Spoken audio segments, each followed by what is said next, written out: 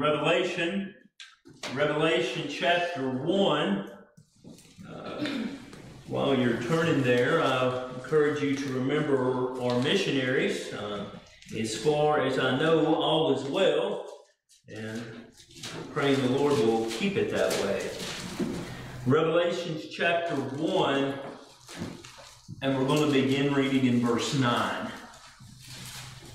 Revelation chapter 1, beginning in verse 9, the Bible says, I, John, who also am your brother and companion in tribulation and in the kingdom and patience of Jesus Christ, was in the isle that is called Patmos for the word of the Lord and for the testimony of Jesus Christ. I was in the Spirit on the Lord's day, and heard behind me a great voice as of a trumpet, saying, I am Alpha and Omega, the first and the last. And what thou seest write in a book, and send unto the 7 churches which are in Asia, unto Ephesus, and unto Smyrna, and unto Pergamos, and unto Thyatira, and unto Sardis, and unto Philadelphia, and unto Laodicea. And I turned to see the voice that spake with me, and being turned, I saw 7 golden candlesticks.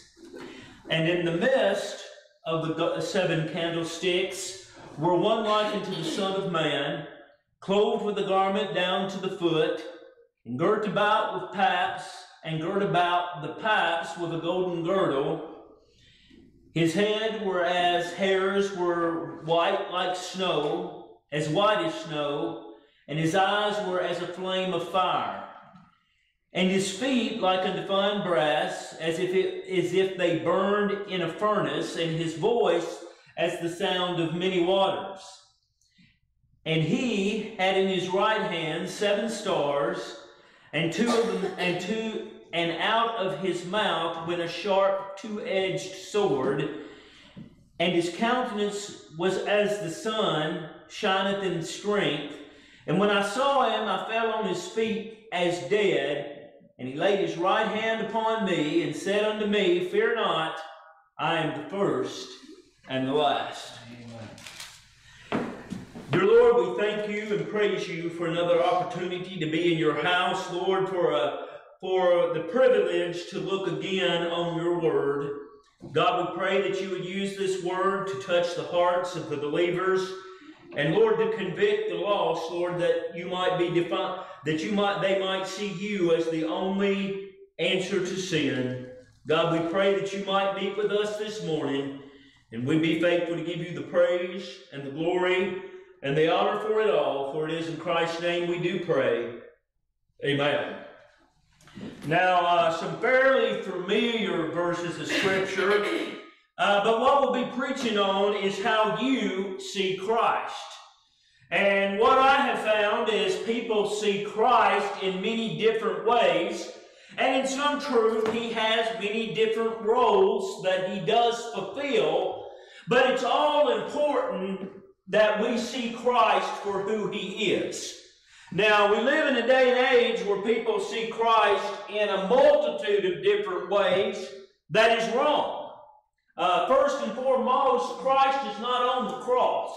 That work is done, and that victory is done, and he's somewhere else now. Christ is not in a manger. That's a Catholic fable. That work happened, but that work is done. And so, what is Christ to you? How do you see him? How do you perceive Christ? Today, in the modern day, most don't perceive Christ as he is. Most really don't even know where he is. The Bible says that he's sitting at the right hand of the Father. That's why we need the Holy Spirit or the Holy Ghost, is because he's not here. Remember what the angel said when Mary went to the tomb? They said, behold, he's not here. It's the same situation today. Christ is not here. He is at the right hand of the Father. And so we, as the Lord's people, it's critical that we truly know how Christ ought to be perceived. And so with that thought, we're going to go on with this, and it begins, I, John. Now, some literature, and you can take that for what it is, some literature suggests that by this point, John was quite elderly when he was rejected and placed on the Isle of Patmos. John was the only apostle to live to be old. Some suggest he was past 100 when he died. And he lived to see Paul's ministry. He knew the Lord intently. He was the one that laid his young head on the breast of Jesus and said, Lord, is it I? He didn't trust himself. Some say that he was just a 15-year-old boy when he was called to be an apostle. So he spent a very long life serving the Lord. What could be better? What more could be said of the Apostle John? And so he says, I, John, who also am your brother. Notice it does not say I am your pope. He says, I'm your brother. I'm your fellow. We're on the same plane. We're on the same ground. Didn't take any merit for himself. I, John, who also am your brother. And then he begins the part of being a companion. Now, a companion is someone that goes with you places, that stays with you, that you experience the same thing. That is a companion. Now, we're going to find that despite what is occurring here, that John was kind of having a rough road of it. He was about to see Jesus in the flesh for one of the two that saw Jesus in the flesh after the resurrection. Him and Paul exclusively got to see that. And I want you to see that as he is here, that he addresses the churches as companions. So a companion, me and Donna have been companions for 35 years. And what she's experienced, I've experienced. And what I've experienced, she's experienced. So remember, as we're looking down these lists of events, if you're a solid believer in Christ, at the very least, you're at risk for these events. The likelihood, the possibility of you experiencing these things is very real. And so he says, I, John, who also am your brother and companion in tribulation. Now, have you ever wondered, I think there's two full reasons why we don't experience more tribulation now. Now, buckle your seatbelt because it's probably coming. But I want you to see, I think there's two reasons. The first and foremost, at least till recently, we've been protected by the Constitution that we can worship as we wish. But I think that will soon come to an end. Right. And the other thing, we don't stand strong enough to be tribulated. You see what I'm saying? You ever been made fun of? Only time I've been made fun of for my testimony was when I was street preaching. People didn't want to hear it. You ever had that experience? Most of us have not. And the reason why is because we're not more outspoken. We're not more trenched in. And so as John begins to write, he says, you're my companion, you're my fellow helper, we walk together. And the first thing he says we walk together in is tribulation. Love the second one. And in the kingdom. Isn't it a blessed thing that we are in the kingdom? Now, I don't know about you, but I personally believe the kingdom of Christ and the church of Christ is two different things.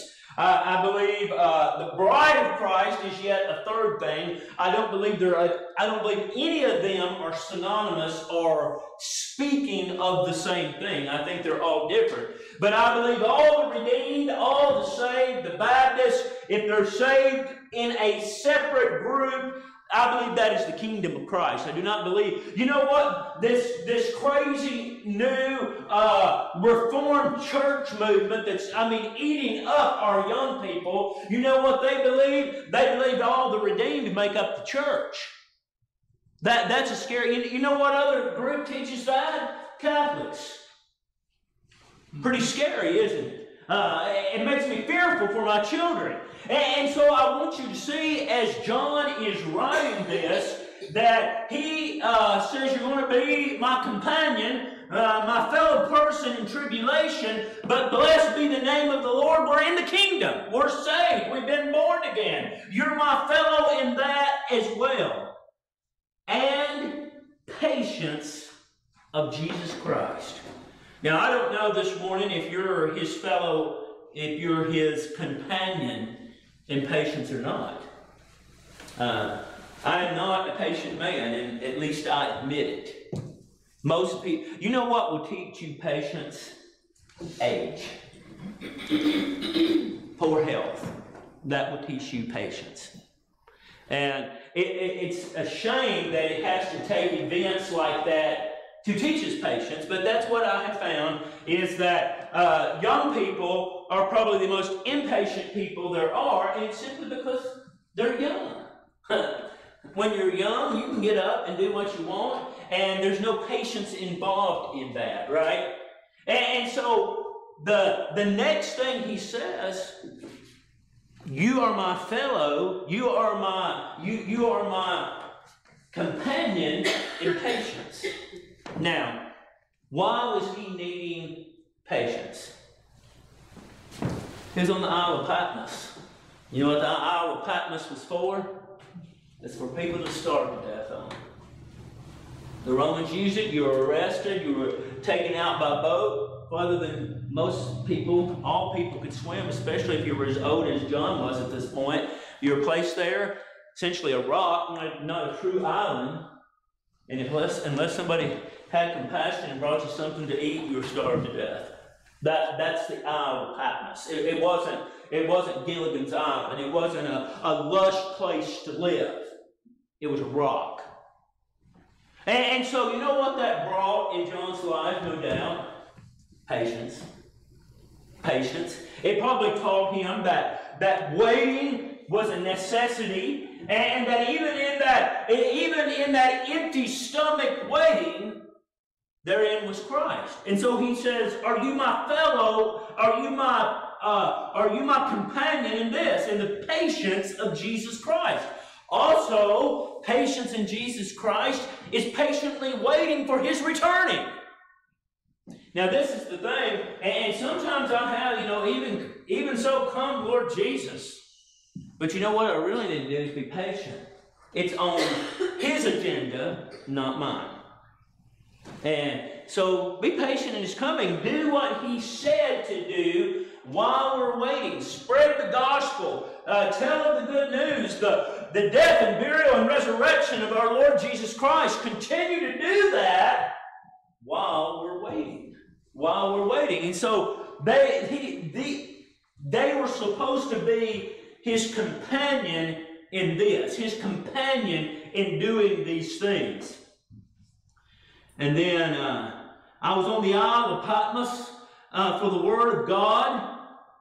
Again, you can answer for yourself if you would be arrested for that. And for the testimony of Jesus Christ. So he's out there on that rock. And notice in verse 10, I was in the Spirit on the Lord's day. Now, I want you to see, and if you underline in your Bible, underline this, I was in the Spirit on the Lord's day. That is distinctively different than the Sabbath. The Sabbath belongs to the Jew. When is the Sabbath? It's Saturday. And what is the Sabbath? It's the end day of the week.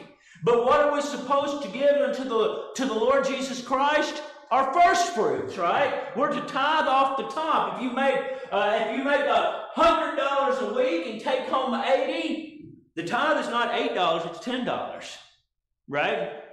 And you give him the first of everything. So Christ deserves our first day. He gets what's off the top, right? And another danger of the modern day, this has occurred in my life, is the Messianic Jew movement. Being redeemed don't make you a Jew. Being redeemed makes you a Christian. And so we see that as John is writing, he makes it very clear that the Lord's Day is Sunday. I was in the Spirit on the Lord's Day and heard behind me a great voice as a trumpet, saying, I am Alpha and Omega. Now, Mama grew up with some girls. The older one was the same age as Patsy, and the younger one was the same age as Mama. Alfie and Omega. Bless their hearts. Only in Carlisle, right? But what that really is Alpha and Omega is what in the English language would be, I'm A to Z. I am everything. That is Greek letters in their alphabet, and it corresponds with the first and the last. I'm everything in between. If you can think of it, that's who I am. I'm Alpha and Omega. And you know what? That'd be just like me slipping up behind y'all and say, hey, I'm Larry, because he knew who he was. John spent all that time with him, and he says, you know who I am, John. We spent that 3.5 years together, and you certainly know who I am and what I'm about. I'm Alpha and Omega, the first and the last. He emphasizes that again. And what thou seest, write in a book and send it to the 7 churches. Now, I'll say this, and a lot of people don't like this. This revelation is for the church. It's not a general epistle. He said, send this to the church. Now, way over here in Genesis, you know what? That's for everybody. This is for the church. He said, send to the churches, and then he gives 7 churches that specifically need this. And unlike the Ephesian letter, although Ephesus is named here, and like the Corinthian letter, they're short, sweet, and to the point, but they're still churches. Now, I take 4 or 5 medicines a day. Do you want to take them? You want to take Donna's medicine? You want to take Brother Junior's medicine? You know what? If I did that, if I took some of my medicine, I take 5 pills in the morning and give it to everybody in the building, give 1 set to each person, some it would do nothing to. It'd be like taking a glass of water. Some, it might help. And some, it could potentially kill. You see what I'm saying? Not everybody needs the same dose. Not everybody needs the same medicine. So he sent each church a different letter specific to their needs, and to the church at Philadelphia just to brag on them and say, hey, keep it up, you're doing well. And so he identified himself in that way. And I turned to see, verse 12, the voice that spake with me, and being turned, I saw 7 golden candlesticks. Now, throughout this section of the Revelation to the churches, we will hear about these golden candlesticks again. Because to each one of them, except from Philadelphia, he says, get things straight, or I'm going to take your candle. Right? And that's what they were. Each one had one. And again, the obsession with the Messianic Jew these days, there was a candlestick in the temple, and it did have seven candles on it, but it has nothing to do with this. Where they came up with that, I have no idea. Because he literally tells each one, I'm going to take your candlestick, 7 candles, 7 churches. It don't take a rocket scientist to figure that out. I went to W.T. Thomas, and it makes sense to me. Right? And so we see that if we're not very careful, we think everything applies to everyone. And it doesn't. Now, all the Bible applies to each of us, but we need different things at different times in our life. Verse 12, and I turned to see the voice that spake with me, and being turned, I saw 7 golden candlesticks, and in the midst, or the middle of the 7 candlesticks, 1 and 2 like unto the Son of Man. Now, capital S, Son in your King James Bible, and why did he immediately recognize him? Well, he'd spent a long time with him.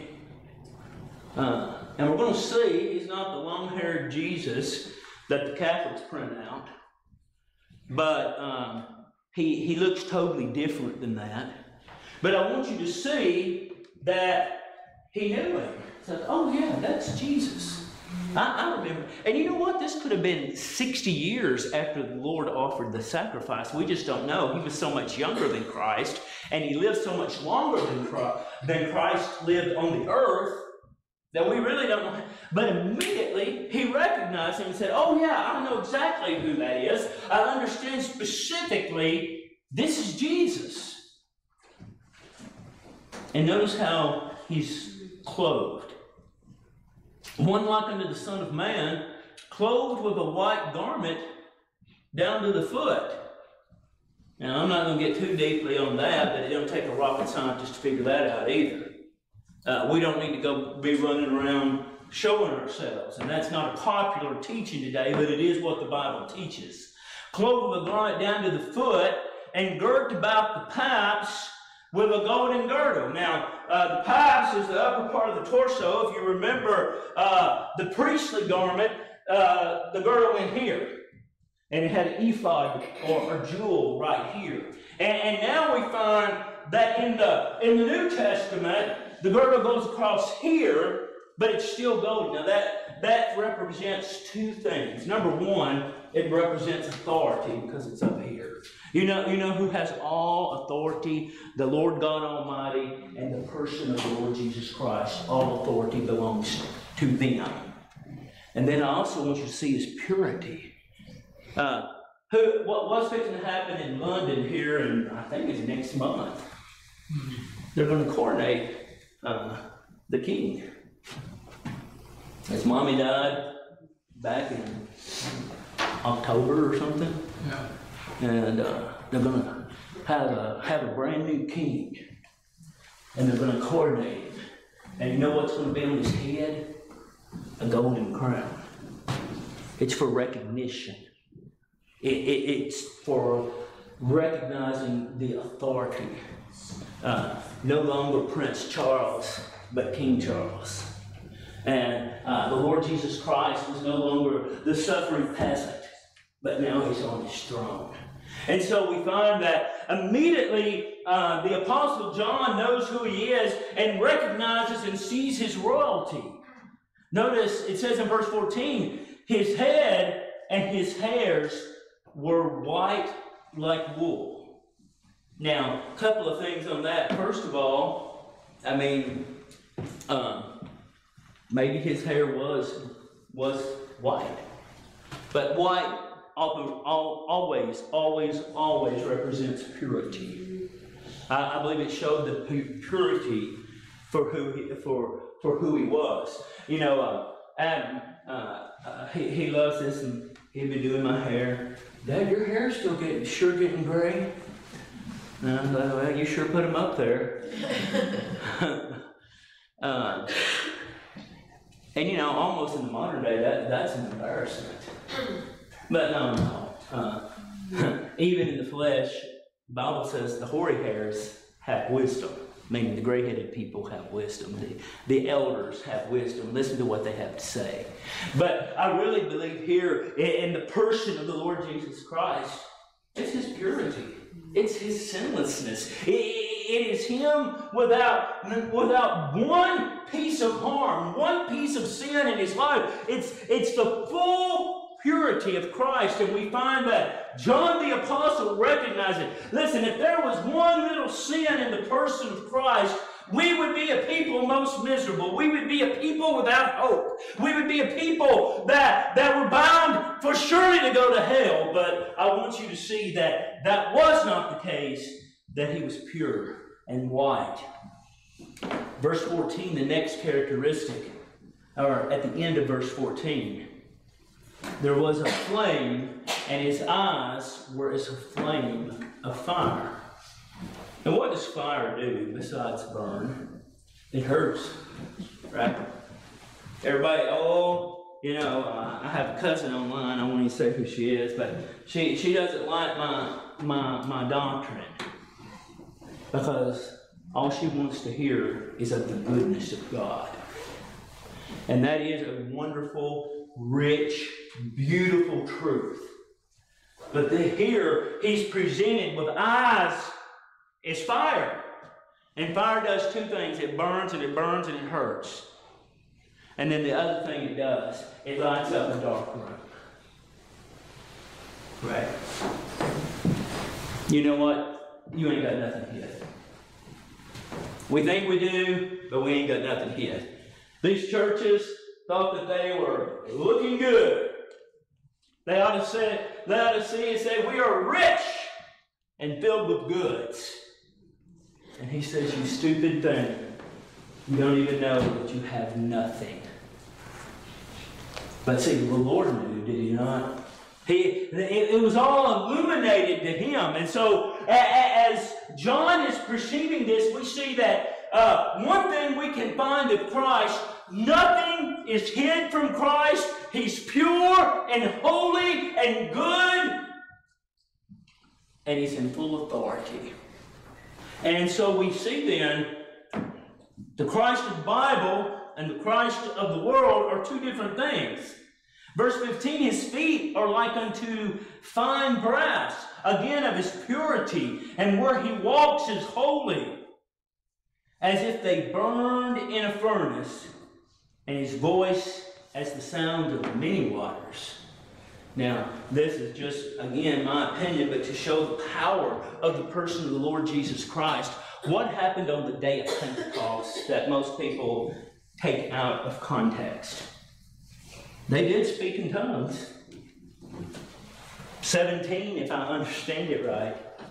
But see, the 17 that they spoke in are listed, and they were real languages. And is there a gift of tongues? You betcha. Did it die with the apostles? Probably every bit of it did. Now, I know people who are fluent in other languages. I think that's a gift. I mean, I can't even speak English well, much less take on a second group. So there is a gift of tongues, but I want you to see that the real, have you ever read how that really is stated in the Bible?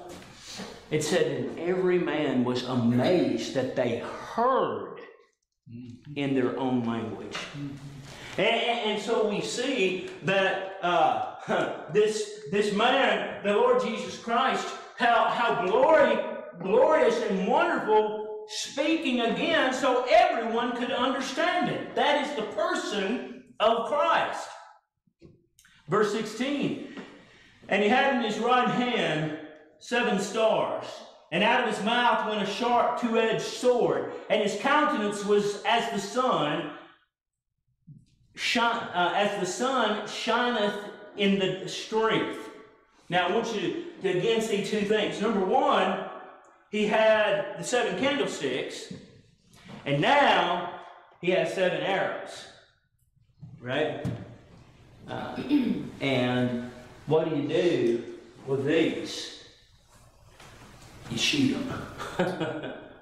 Not real pleasant teaching. Yeah, this is the gist of that teaching. He's got His bead on you. Is he going to shoot you? Probably not. But listen, he knows you inside and out. He knows everything about you. And you know what? With that authority, could he take my life? You betcha. The Bible says in Ephesians chapter 3, 4, that honor thy father and thy mother, that it may be well with thee, and that thy days may be long upon the earth. Meaning, I believe, if you treat mom and daddy right, that he'll give you a good, strong life. And you know what? There's no qualifications on that. My dad was a deadbeat. You know, a lot of people, well, that's not very nice as a preacher say. I'm just telling you the truth. He was drunk. Lord saved him by his mercy and grace 6 weeks before he went out into eternity. But despite Dad's issues, it was not an excuse not for me to honor him. Right? I would have been playing the same game he had if I was like, you know what? I don't care if you have cancer, deal with it. Right? And so we see then that we as the Lord's people have rich and wonderful blessings in the person of Christ, and he sees everything we do, so it should drive us to service, not away from it, but it should drive us to service. Now, the other thing that he had was the two-edged sword. Now, what is significant about a two-edged sword? It cuts going and coming. Now, a lot of swords have one sharp side, and one side kind of you can protect yourself with. But a two-edged sword, this way and that way, it cuts going and coming. Now, the rich blessings of the Word of God are good and whole. Believe on the Lord Jesus Christ, and you shall be saved. What richer blessing could that be? But, you know, sometimes it cuts a little bit. You wicked and vile generation. Man, that cuts both ways, don't it? But it's true. And you know what? This is what I have found. We need both. We need the good, and we need the ones that hurt a little bit along the way. And that is found in the person of the Lord Jesus Christ. Listen, we need to understand. Listen, it's not all health and wealth. You know what the Bible says concerning us? We are pilgrims and strangers. We don't belong here. And you know what? If we're fit in, you may have a problem. You may have a spiritual issue. We're not to fit in. We are to be different. You know what? We ought to stick out like a man with two left feet. And so we find that he can correct us in that way. I love verse 17. And when I saw him, I fell at his feet as dead. You ever have that much respect for Christ? I don't think I do. Maybe when I see him without this flesh to hinder me, maybe I will. Now remember, best I understand until this verse, all he does is see the Lord walking in and among the candlesticks. I think it was a vision. I think it's fixing to change from that. But I believe he was having an apostolic vision. And he seen him in there moving about and knew who it was and just fell out. Wonder why he fell out. I think the unbelievable thing that he was in the presence of Christ. Mm-hmm. But also he saw him die. He saw him resurrected and ascended back to the Father on the day of Pentecost. But he hadn't seen him since. That makes a big difference, don't it? He hadn't seen him in a long time. And he fell down. He was amazed. And he was in front of the holiness of Christ. Listen, these people that run about and woo and all that stuff today, I wonder sometimes, do they really understand who Christ is? Listen, He's holy. He's not your buddy. You know, of all the things I've heard concerning the person of the Almighty and concerning the presence of Christ, the person of Christ, one thing I cannot stand, and I almost never can keep my mouth shut, is when somebody says the man upstairs. Yeah. That just drives me to the moon. How degrading, how much taking the presence of His holiness and making it nothing but like us. Oh, He's a holy God. He's miraculous. He is glorious. And that is the reality of the person of Christ. And John the Apostle, he knew it, and he saw it, and he fell down. He was so overwhelmed by the person of Christ. And he laid his right hand upon me, saying, "Fear not, I am the first and the last." Isn't it amazing when He comes by sometimes and reminds you who He is? When you're fretting, when you think things are not going to work out this time, when you're thinking, hey, I don't know what's going to be next. And He comes by and says, peace. Yeah, do you remember, and if you follow the first time that they were crossing Gennesaret, all there is waves. Now later on, He's going to deal with wind and waves. And they called Him out and said, "Lord, save us, lest we perish." And He walked up there and said, "Peace, be still." What a friend we have in Jesus. What a glorious, glorious, wonderful, in all control person of the Lord Jesus Christ. That is the Christ of the Bible. It's not the long-haired hippie Jesus. It's not the Catholic Jesus on the cross. It's not the baby Jesus in the manger. It is the man sitting, the God sitting at the right hand of Jehovah. That is Jesus Christ. And we should give Him great glory and honor in that. Now I'm going to read two more verses. Got a little nervous. Colossians chapter 3. I thought Brother Junior was going to read my verse, and after 30 years, all I know then, he said, well, they need to hear it again. Colossians chapter 3 in the first verse. The Bible says,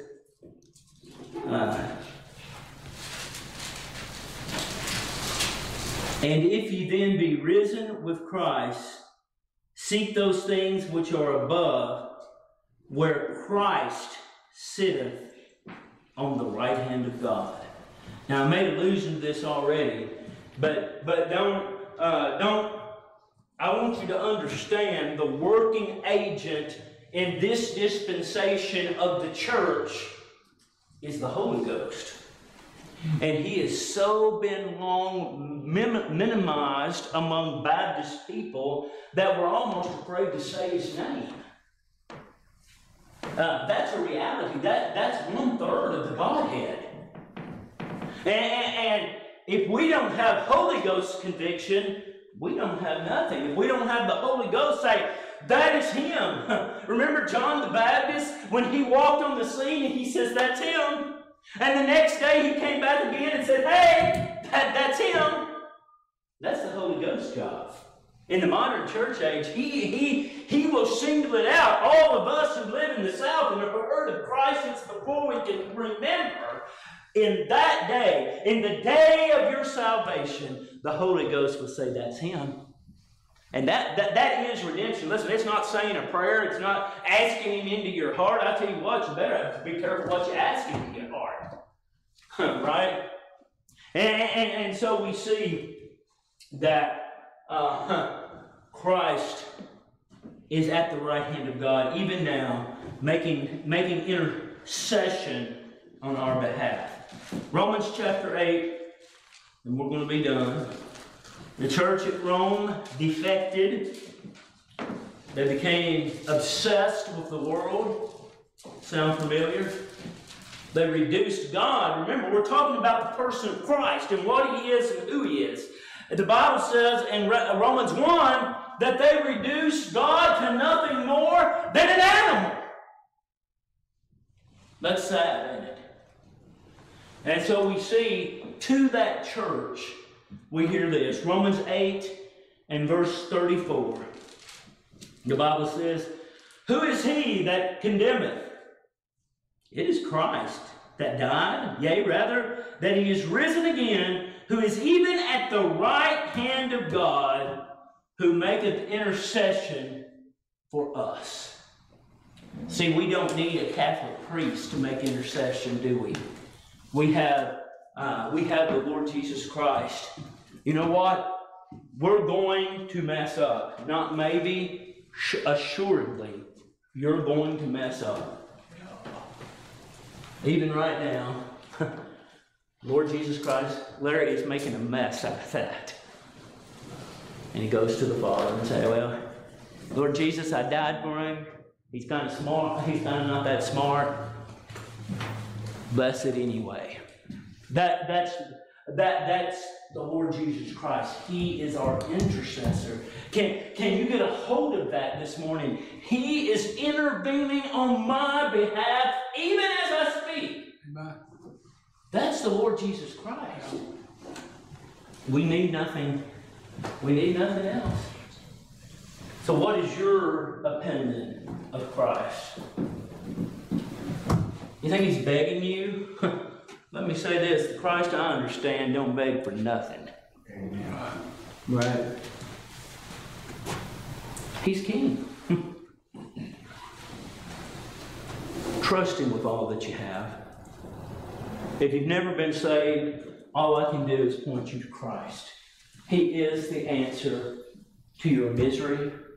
He is the answer to your pain. He is the answer to your emptiness. He's the answer.